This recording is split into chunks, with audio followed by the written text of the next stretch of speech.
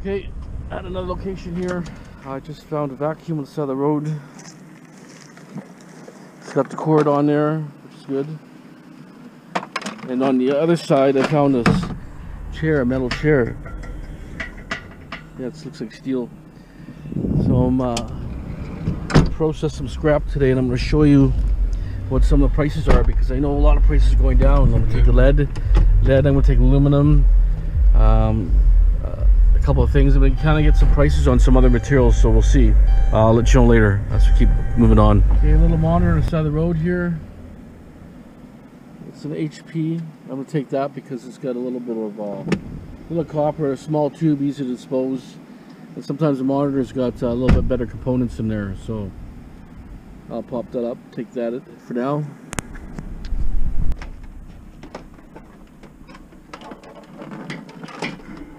Another TV set there. We're at Skid Row here. It's hard to believe I'm finding stuff here in the ghetto. TV set day today. I grabbed just a TV set. It's fine. Bunch of junk on the side of the road. Right there on the side of the road. Pop that in the back. Go ahead, pop it in there. Nice heavy ceiling fan. I like taking different ways home all the time because just never know what pops up in different areas. So, okay, start to move on. We all load. I'm gonna take this door as dirty aluminum, and the other door he's gonna strip there. That screen door for aluminum. So I got some cast barbecue lids to them, 2 separate lids, no screws and everything. Bicycle wheels, a couple mags, mixed aluminum frames. That's gonna go to Schnitzer, and then the Asians are gonna get the sinks because they pay better. They'll get the sealed units, the ballasts. I do have some broken power tools, different things here. I'm gonna sell them the way they are because there's not a lot of copper in there, so it's not really worth it to me. Also, there's a couple crutches in here. There's gonna be a walker, dirty. So I'm gonna sell the dirty stuff to. And I got a bunch of dirty aluminum in that container there. So what I'm going to do is I'm going to sell to the Asians, and then Schnitzer will get the clean material, because when you got clean material they pay better. Like I say, there's a fan in there and some a couple drills and so on. There's a scooter. There's another sealed unit on this side. So there'll be I think 4 or 5 sealed units, and you know, this portion in front goes to the Asian scrapyard, and then I have the batteries. There's 3 car batteries and 3 or 4 miscellaneous batteries also. So that's my load, and I'll let you know what the prices are because I know the prices are dropping big time. So this is just bulky material that's taking up too much space, and we'll see how it goes. I'm not expecting a lot of money here at all, but it's just the recycling, right? That's the key thing. We do our part in recycling. Okay. That's it. A little bit of BX, the old house, old school wire, very hard to strip. Wheels. Good little load here, real good load. I'll show you whatever I'm bringing on this side here, Schnitzer. You can see their pile's getting really big here.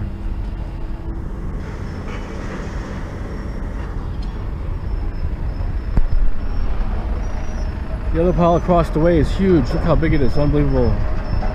It's like a mountain. Batteries, wheels, wire, BX. Okay, that's my load right there. Okay, load her up. Okay, scrap prices right now. Cast aluminum, 64 cents. Old sheet aluminum, 63.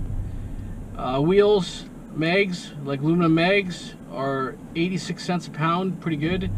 BX cables down to 83 cents. Copper #2 insulated, and that was the really green stuff with a cloth kind of wire.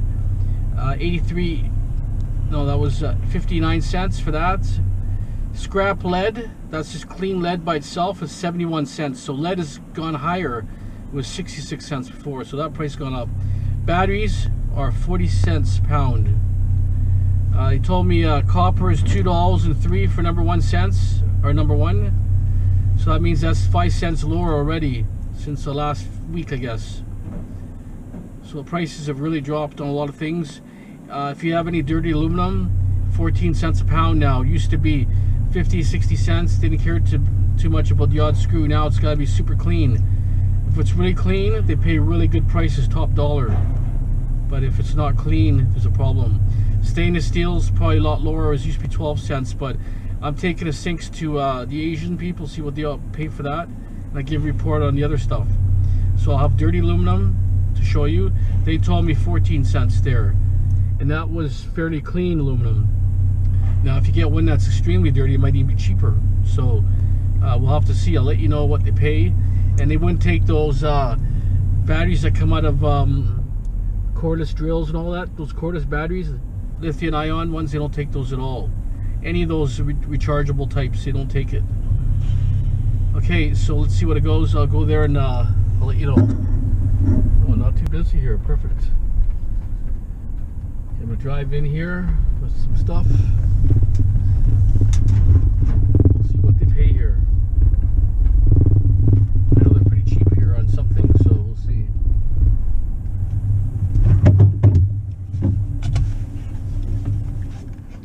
Look at the mountain of wire there. They got so much wire here. Mountains of wire. So I want to see exactly what they pay for wire. I'm gonna find out. We'll go from there. The Asians there, prices even gone down there. Seatbelt. Oh, okay, so basically prices there for sinks an hour 30 cents a pound, and dirty aluminum is like 20 cents a pound. A little bit better than Schnitzer. Schnitzer will pay maybe like 12 cents for aluminum, so a little upper edge is better. But for extension cords and wire like that, they pay 55 cents a pound.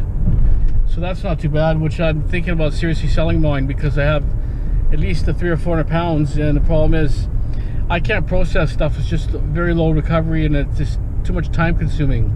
So I may actually fill my van up full of all that wire and then sell it all there. So I'm thinking, but I'm going to keep anything strippable like BX. I'll keep, not BX, but all the Luminex and all that. I'll keep that myself. Any bigger wire, this will be just low recovery type wire. Stuff from out of stoves are probably not that great either because they're very small wire, but I'll separate the thicker wire anyways. So those sealed units, they paid me 10 cents for sealed units. Same price. Even those little drills and all those, 10 cents a pound too. So like, anyways, that's better than the other place pays, I would think, because even if I took it apart, I'll have probably, you know, 80% plastic, you know, 5% copper really, and a little bit of steel. So no point. So prices are going down. There's a couple chairs right on the side of the road. Mm-hmm. Everywhere I look, people are throwing stuff away. It's like, you know, once I get a few things, all of a sudden I get more and more and more. It just keeps building up like crazy. So anyways, just want to let you know, I may seriously start doing my wire because I might. It's 3 o'clock now, so it'll probably take about 2 hours to process. I may do that right now because I have stuff already processed. All I have to do is put it in the buckets and get it ready. Okay, I'll report some more to you, but prices are getting cheaper and cheaper, so your decision if you want to keep it for long term or you want to sell it before it goes too low, or it's up to you. You're the one, it's your material, you decide. My wire here, all my low grade wire, data wire and stuff, and got about 10 tubs. I got a couple tubs, a bit of breakage here. I'll see what he pays for that, otherwise I'll have to separate myself. I'll show you the back area.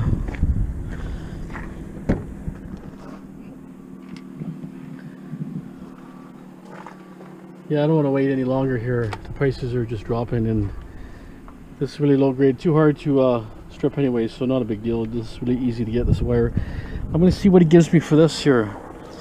This is the fins here, and there's a little bit of copper on the end. I just want to see what he pays. I'll let you know in the video what he pays for that one, and I'll let you know what he pays for that breakage. That's basically electrical plugs cut off from the wall, right? Electrical sockets with the wire and the plug in there. We'll see what he pays. I think he'd pay 10 cents a pound, I'm thinking, because it is copper in there still, right? But we'll see. I'll let you know.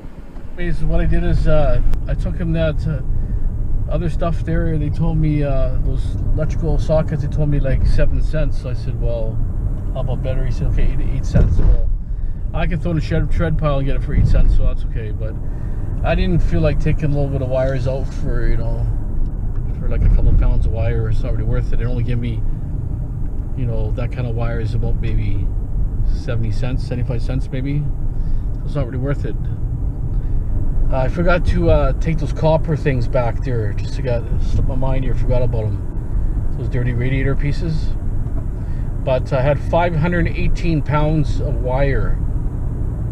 So that was a big load there. That's not counting containers. The containers were taken off, so it's 518 pounds of wire. And there was a lot of low-grade wire mixed in. I mixed some computer wire, ribbons in there, and crap like that, whatever. You mix it all in there, it all looks the same after, you can't tell. So I probably had about 10 pounds of computer wire in there, and a bunch of other stuff. I took anything that was thicker than normal, like a strip, I separated that for myself.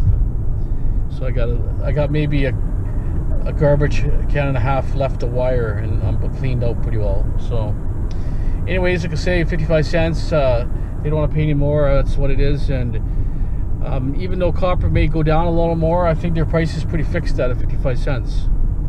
Unless copper goes to $2, it may be a different story. But right now, with copper being close to $3, you know, expect that's all they're paying is around 55. I used to get around 70 cents for that wire.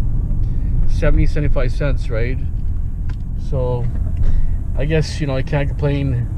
You know, it's only another 50, 60 bucks more if you look at it. I was tripping over the stuff. That's the problem. I get so much stuff from the garage. Now, like, I had a whole truckload full. So imagine all that extra footage, right?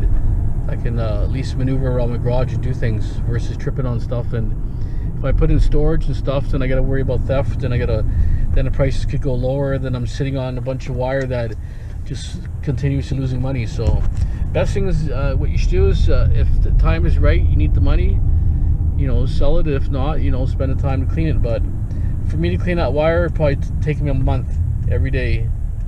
Well, it would be probably a little faster because my stripping wire works okay for smaller wires, but those small wires don't really add up. That's the problem. So I don't want to be sitting there stripping wires and having like 10 pounds in an 8-hour shift. You know, it's not worth it. So I rather just strip the big thick stuff. Even a Luminex is kind of borderline. You gotta strip a lot of it to make weight. I stripped, like, you know, about 5 hours worth, only had like 30 pounds. So that's kind of a borderline also, but it's still easy to strip. It's not too bad. Put it in, out, comes out pretty fast. But okay, that's what it is. Pretty good day today. Sold a lot of scrap. Made a lot of room. Okay, stay tuned.